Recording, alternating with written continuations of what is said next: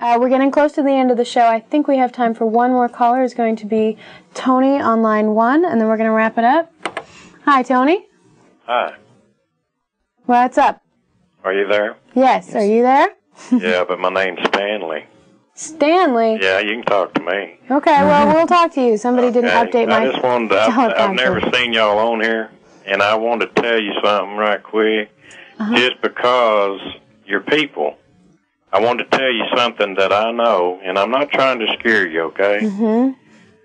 I just want you to know that God is real, or Jesus, whichever way you want to look at it. I was in my pickup one day, and I was talking to God, and He interrupted me.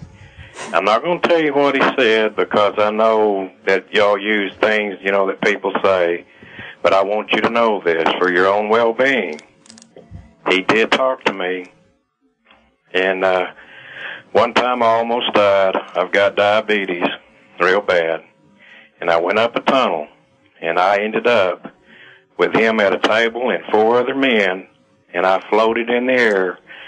I didn't see his face. The Bible says no man has seen the face of God and lived, but I saw him from a back angle.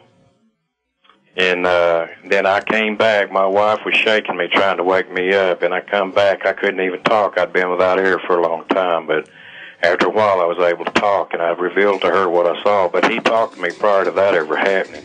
Okay. I was actually just praying and talking to him one day, and he actually interrupted my thinking. All right. And I just want y'all to know it's real for your own well-being, and I want you to consider that. I'm not trying to scare you about religion. Okay. But I'm telling you the truth. I appreciate your anecdote. I'm afraid I'm going to have to cut you off because we're getting down to the end of the show, but thanks for calling in.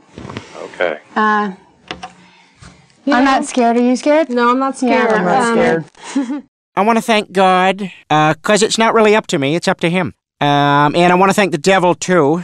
You know, if it weren't for the devil, God would probably go insane, blow his brains out from boredom, you know? Everybody likes to feel useful. Make the world go round. Back to you, Tom.